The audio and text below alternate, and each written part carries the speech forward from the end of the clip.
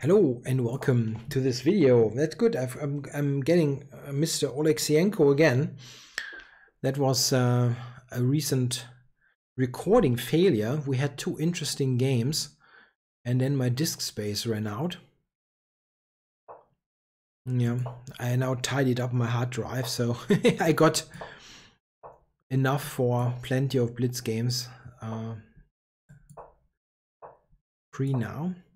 So we had exactly the same thing, the same opening. I don't think he will play the same bad setup again.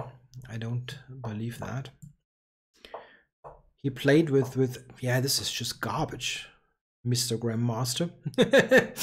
But okay, I'm going to refute it again then. I mean, he won the game, but it's still just bad. So I'm going to castle. Then he castled queenside in the game before.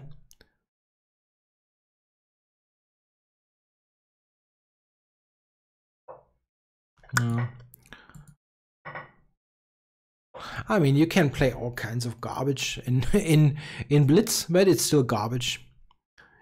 So how do we play this? Queen f3 or some e4.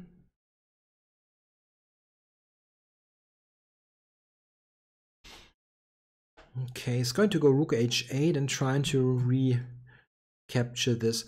I can also try to play in the center with e4, something like that. Or bring the knight over, knight e2. Yeah, it is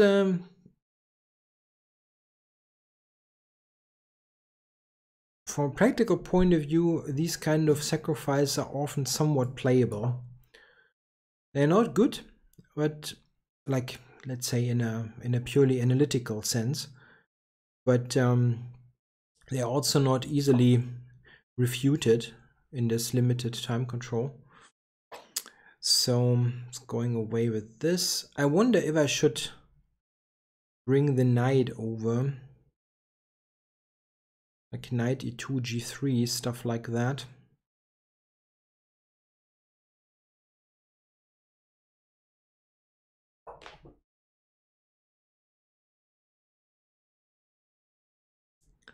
Maybe knight e4 is an option. Okay, didn't go for that. So g6. And now, what is this continuation? Knight f8, e6, g5, something like that maybe? My bishop on c1 is pretty bad. I don't see how I'm improving it easily.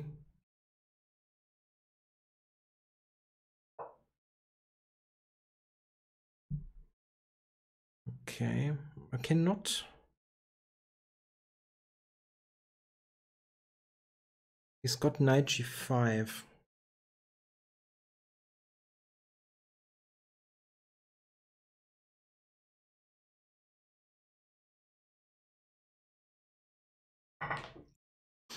Yeah, okay, I'm not happy with this. I have not refuted his opening, his idea. I mean, and it remains bad. It's just clearly an awful way to play.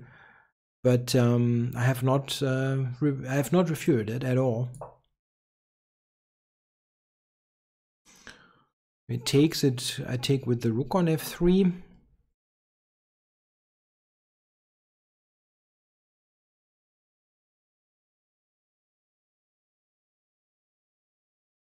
Yeah, I will definitely check this later in the analysis. I would like to know how to cleanly refute this long castling idea. Yeah, I still think he should take on f3. It's tough to see how you can avoid that. I mean, if you move the queen, it looks like both bishops are blunted, so e takes f3 looks kind of normal here. Rook takes and then not take, then taking the exchange is probably bad. Yeah, of course. I mean, he's a good player. He didn't do that. So Okay, what now? I could take on f6. Wow, that looks pretty dangerous. There, this one. I have no time at all.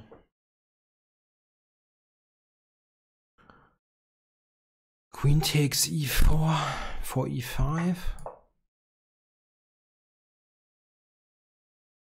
It looks like I should be losing this position.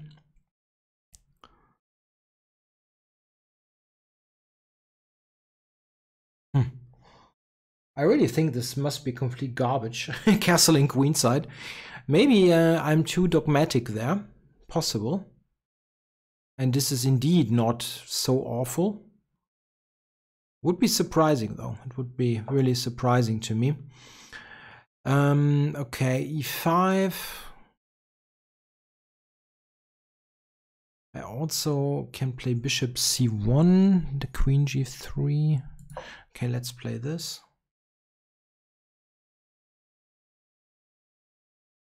Does he have a killing blow somewhere?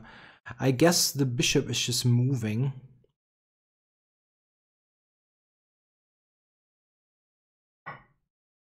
No, this one, okay. Taking d6 doesn't work, so I have to take here. Now queen f2, then queen h3 is happening. Okay.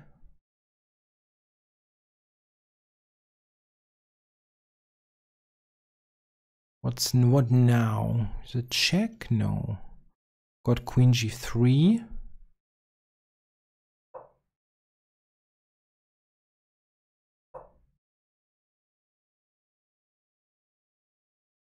Bishop does not have that many great squares. This? Really? What's the deal there? And then he's got bishop g3. I have to still play it. Oh, I didn't see that one coming.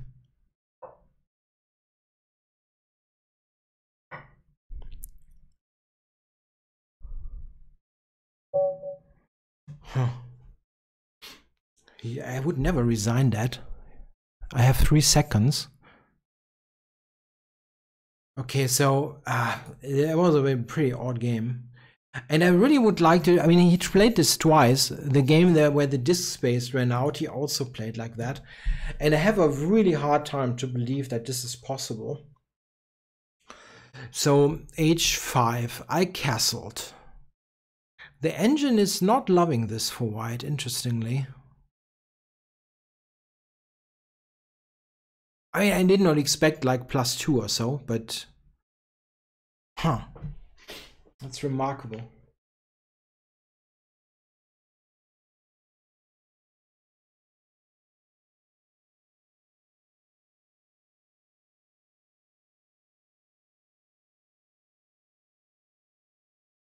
Okay, I mean, black center is quite solid. This is the thing. I mean, you can often start flank attacks if your center is solid.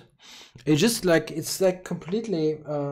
It never happens that black castles queenside in such a Queen's Indian type situation. This is why I just like by default labeled it as rubbish, but it's probably wrong. It's really wrong.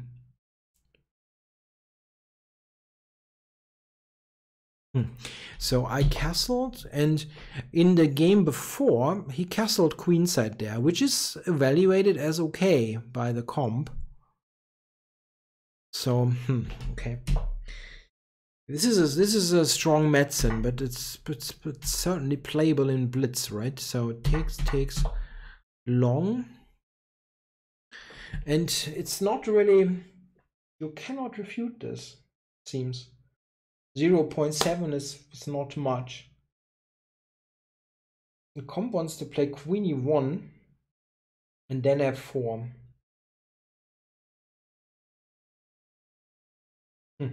If you have to do this, like let's say you play as the engine suggests, like this. This is not really a refutation.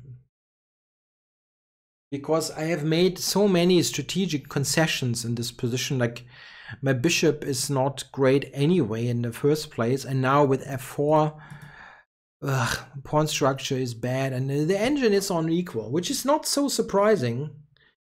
I mean, black has very, very reasonable compensation here. And queen f3 is leading to a black advantage. Yeah. And it was confirmed basically in the game that here I'm in trouble. I'm really in trouble. Knight e4, and black is already winning. The idea knight h5 amongst others is terrible. Yeah, f4 was already pretty much the only chance. Takes, knight f6. So he played this perfectly well. Yeah, this is desperation, and black should win this somehow. Queen f4 is even more convincing. I mean, what he did is fine, right? Bishop c1 I missed. Yeah, but I had no time at all. I'm not even so sure about the final position. a3, bishop e1. Yeah, here bishop g3 was killing, right? That's what I saw. That was killing me. And something like this, I thought. Yeah, and he resigned in this position. I wasn't even sure how to win, because like here, what am I doing then? King f1. I mean, my king position is just completely shaky, and it seems to be a perpetual. He was probably shocked what he did. I mean, he blundered away a win, but most interesting for me is that this, I mean, I unfairly labeled this as rubbish. It seems to be playable. It really seems to be playable, what he did here. Yeah, I mean, I'm sometimes too dogmatic, and this is one of those cases. Remarkable. I mean, this g3 idea is kind of commonplace nowadays in this line, so I have to check this idea. It would be quite shocking to get this on the board unprepared, even in a longer time control game. It's kind of odd, yeah. All of a sudden they push the h-pawn castle queenside. That's really a remarkable idea. Yeah, okay, an interesting game in any case. Thanks for watching.